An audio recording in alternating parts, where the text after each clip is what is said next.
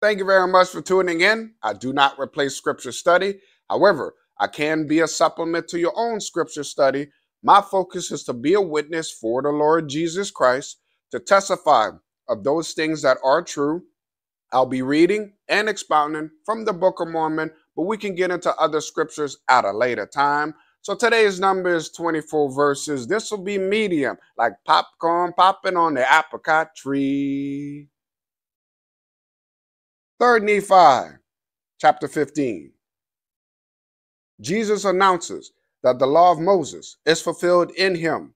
The Nephites are the other sheep of whom he spake in Jerusalem.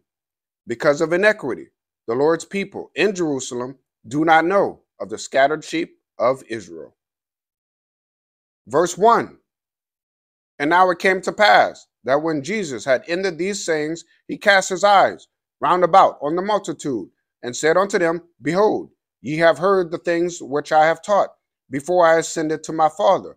Therefore, whoso remember these sayings of mine, and doeth them, him will I raise up at the last day.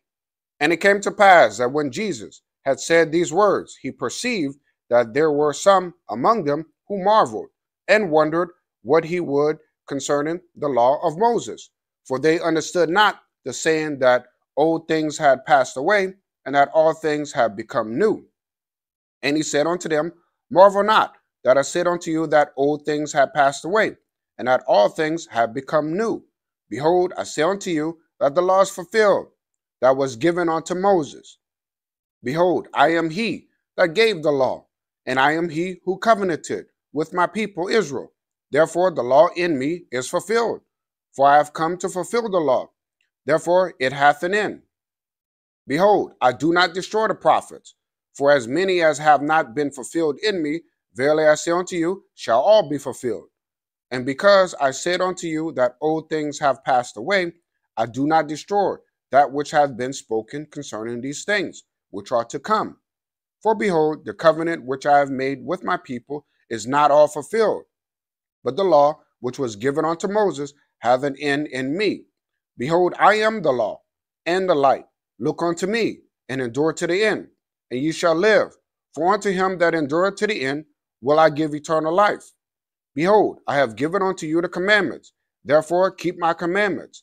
And this is the law and the prophets, for they truly testified of me. So quickly to expound on here, as you can see, this is something that tripped the people up. So again, before the Savior's birth and preparatory for him arriving to the people in Jerusalem, there was a law of Moses. So to help people focus on that preparation and help them to be ready for when he appears.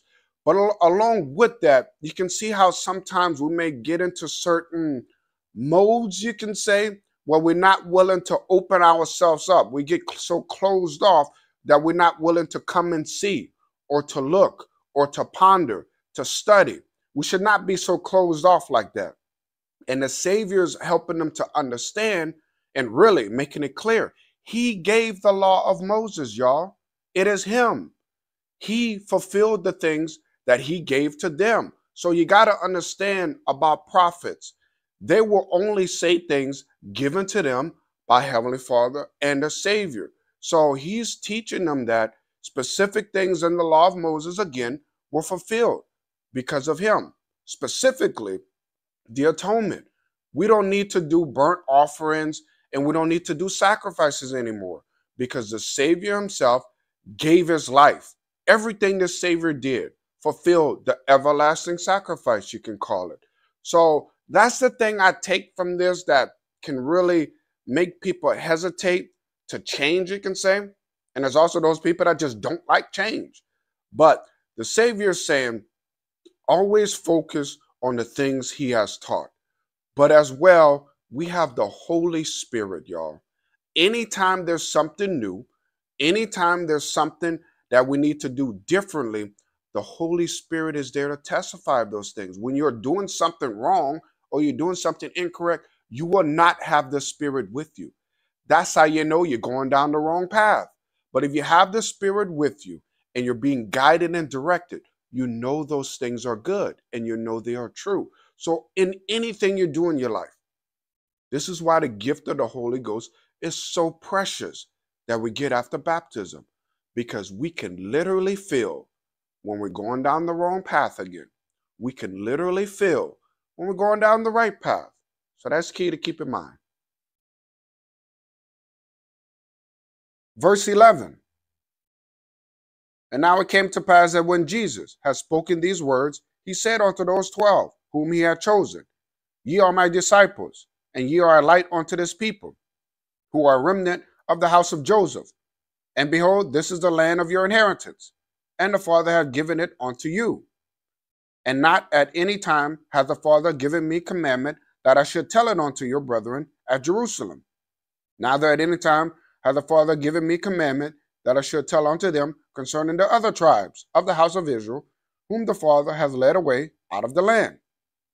This much did the Father command me, that I should tell unto them that other sheep I have, which are not of this fold. Them also I must bring, and they shall hear my voice, and there shall be one fold and one shepherd. And now because of the stiff-neckedness and unbelief, they understood not my word. Therefore I was commanded to say no more of the Father concerning this thing unto them. But verily I say unto you, that the Father hath commanded me, and I tell it unto you, that ye were separated from among them because of their iniquity. Therefore it, next page over, is because of their iniquity that they know not of you. And verily I say unto you again, that the other tribes have the Father separated from them, and it is because of their iniquity that they know not of them. This is clear to understand, and we get the answer, specifically when you go back to the very beginning of the Book of Mormon, the first chapter in 1st Nephi, when Lehi is being directed to take his family out of Jerusalem. So as you can see here, the Savior is making it known to us, if we didn't already know, and making it clear, if it wasn't clear, that it was because of their iniquity. And Lehi also prophesied and taught that as well, because Jerusalem is going to be destroyed because of their wickedness. But the Savior is saying specifically, there are people that are doing righteousness that the Father has led out of those places, or out of those specific locations, you can say, where the other people were doing wickedness. So he's separating the people, because those that are doing wickedness, let them remain, and he's going to wipe them out. So he's saving the other people so they don't get destroyed. But obviously, if those people wouldn't have listened, like you can say Lehi warned them, again, Lehi is a prophet, Lehi warned them, y'all need to leave Jerusalem. And if the people that didn't listen, or they didn't repent as well, what happened? They got destroyed. So the Savior's showing us that, but also to keep in mind, this is a little nugget here. There's a lot of nuggets throughout all scriptures, but specifically right here, we're being taught that there's not one people. There's not one group, y'all. So keep that in mind. Those two things to remember. There's not one set of people. There's not one specific group. There's a multitude of people. Folds, he calls them. He is the good shepherd, but there's multiple folds. So because of that, we need to be open to that understanding, because there could be other experiences, other scriptures, you can say, of other people in different situations that we have nothing that we know about them. But obviously, when anything is being called scripture, the Holy Spirit will testify of these things. So this is something that trips people up still nowadays. They had the Bible, or you can say, we have the Bible. And then boom, we got the Book of Mormon. And we're trying to bring that to other people and help them to understand. And they're like, oh no, we don't need no other Bible. We don't believe in that type of stuff. They're so closed off that they're missing on the beauty. I will repeat, the beauty of the Book of Mormon, the things it expounds on, the thing it helps us to understand better. It doesn't replace the Bible. Neither does the Bible replace the Book of Mormon. They go together, similar to what the Savior is saying. Multiple folds, but one shepherd, y'all. He is the good shepherd, again. And so because of that, we encourage people to read. Read the whole Book of Mormon. Don't be those type of people that's like, oh, I don't believe in the Book of Mormon. You know, yeah, it's nothing. And you didn't even read it. That's like saying the Bible is not true, but you didn't even read the Bible. So that's why we encourage people to read all of it. And while I have this moment, I would say specifically, When I started reading the Book of Mormon, I would say the first 90 chapters, within 90 chapters, if you don't feel the Spirit and you don't feel that it is true, you need to really open yourself up. And you need to really be pleading with the Father to know that it is true, to feel the Holy Spirit. But I give people this promise. Within 90 chapters of reading the Book of Mormon, you will know that it is true. But ultimately, you want to read the whole thing and pray at the end with the promise. But I know for myself personally, definitely within those 90 chapters, and specifically you say, if we went even further, finishing the book of Alma Jr., if you don't feel and you don't recognize that these things are holy and they are true, you are either not opening yourself or you're so closed off that the Spirit is not able to reach you. So you have to open yourself up and you have to be willing to feel the Spirit and willing to learn the truth. Verse 21. And verily I say unto you, that ye are they of whom I said, other sheep I have which are not of this fold. Them also I must bring, and they shall hear my voice, and there shall be one fold and one shepherd. And they understood me not, for they supposed it had been the Gentiles, for they understood not that the Gentiles should be converted through their preaching. And they understood me not, that I said, they shall hear my voice. And they understood me not, that the Gentiles should not at any time hear my voice, that I should not manifest myself unto them, save it were by the Holy Ghost. This is important to understand here, y'all. Very important. Specific things what the Savior is teaching us. We all should know that it goes from Jews to Gentiles, Gentiles to Jews. So what that means here specifically, again, a Gentile is somebody that's not a Jew. And what the Savior is teaching us here is that the Jews brought forth the Bible. We thank them. We need the Bible. We're happy to have the Bible. We study the Bible. Now, since the Jews did that, and specifically right here what the Savior said, he did not manifest himself onto the actual Gentiles. Besides, you can say the prophet Joseph Smith Jr. receiving the vision of the Father and the Son appearing to him. But specifically what the Savior is saying, walking among them.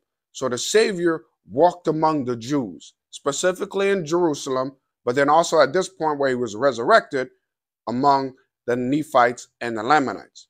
Now going back to my illustration about Jews to the Gentiles, Gentiles to the Jews. Again, the Jews brought the Bible, brought that Bible to the Gentiles.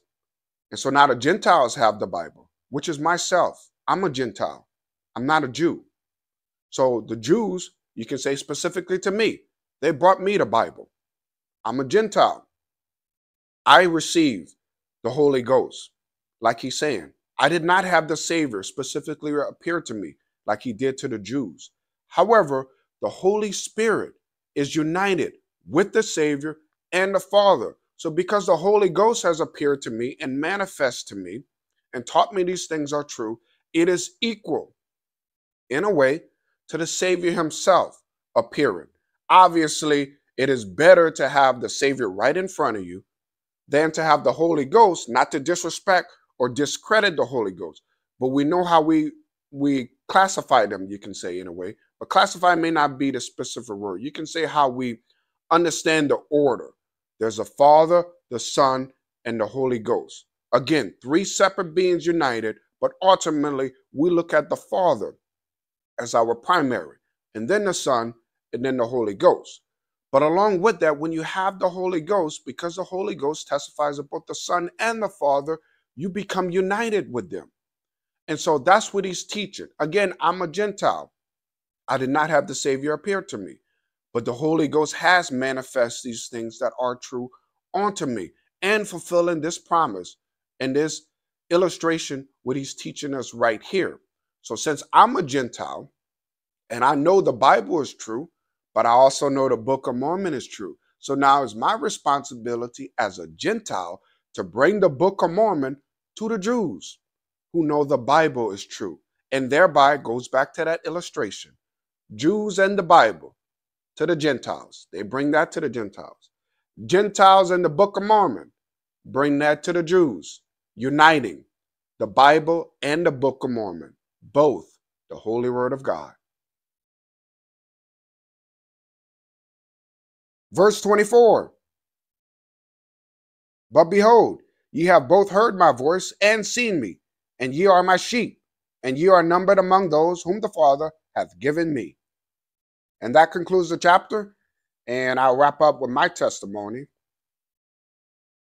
that I know the Holy Spirit is real, and that we can receive the gift of the Holy Ghost. Only way to do that is to be baptized with that proper authority and have hands laid upon our head by the priesthood, Melchizedek priesthood, which is real, and to be given that precious gift. I testify that those of us that are not baptized, we can receive manifestations of the Spirit here and there.